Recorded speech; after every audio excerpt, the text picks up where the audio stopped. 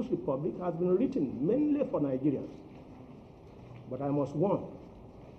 that I have written only for those Nigerians who are prepared to learn, to study, to make painstaking research, to abjure prejudices, and to think systematically and constructively. Up to now, it is the habit with many of us to approach the titanic, intricate, and pressing problems of our country with blameworthy casualness,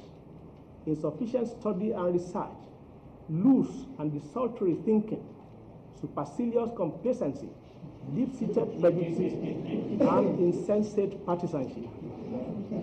In the People's Republic, I have deliberately ventured with as much objectivity as I believe any human being can claim to display in similar circumstances, to invite all our leaders in particular, and the entire body of educated Nigerians in general, to a more serious, more objective, more thoughtful, more constructive, and more altruistic approach to our economic, political, and social problems. I have done this because I am convinced and satisfied that only this kind of scientific and thoroughly disciplined approach can help us to evolve rapidly correct and effective solutions to our problems,